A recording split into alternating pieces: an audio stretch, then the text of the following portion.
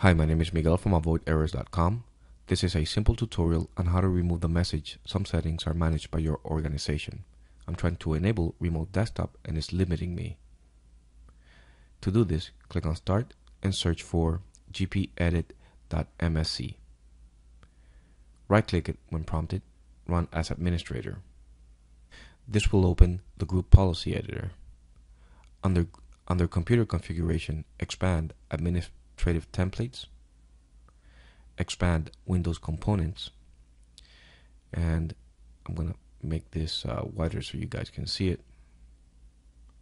Select data collection and preview builds, and there select allow telemetry.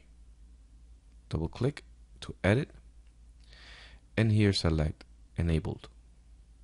Under options, drop down select full, click apply and OK.